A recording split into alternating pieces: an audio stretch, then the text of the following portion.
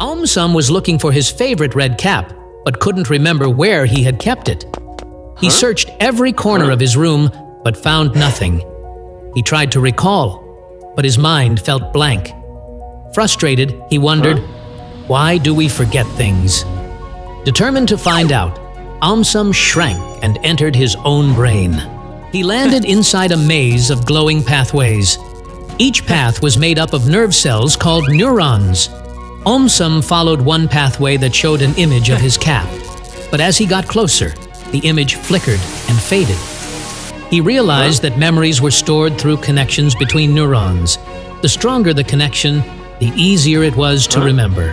When a memory wasn't used for a long time, the connection weakened, and the brain eventually let it fade away to make space for new ones. He traveled deeper and reached the hippocampus. AumSum saw the hippocampus busy sorting memories, keeping the important ones and releasing the ones that weren't needed anymore. Suddenly, AumSum noticed stress hormones flooding in and disrupting the memories. He realized that distractions, tiredness, or emotions could interrupt memory formation.